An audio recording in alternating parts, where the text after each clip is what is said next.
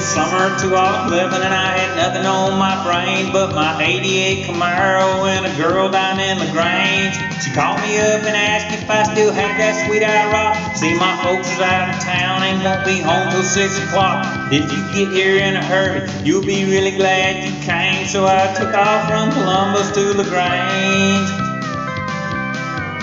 It was 47 miles and I was throwing me a fit. I'd be there in half an hour, give or take a little bit. I remembered what she told me and I pushed it to the wall. What we got into that afternoon was gonna be her call. But I saw the blue lights flashing and my plans, they had to change. On the highway from Columbus to LaGrange. So I burned off up an exit in my haste to get away, and I parked behind an 18-wheeler at the Flying J.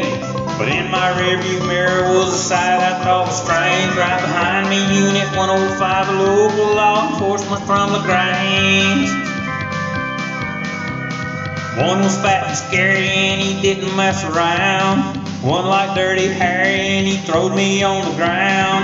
Whooped me for a while and asked me, ain't you had enough? I said, just a little more than you can put me in the cuffs. That is one accommodation I believe we can arrange before we haul your sorry butt back to LaGrange.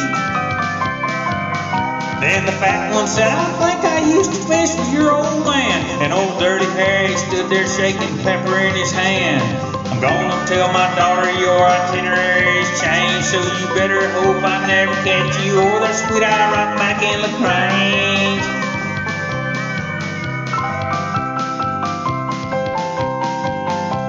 I called her up and said I made an unexpected stop. And did you forget to mention that your daddy was a cop? See, local law enforcement, they ain't very fond of me, though they're quite familiar with the taillights of my IROC Z. I was born to run the highway and that's never gonna change, but it won't be from Columbus to LaGrange. I was born to run the highway and that's never gonna change, but it won't be from Columbus to LaGrange.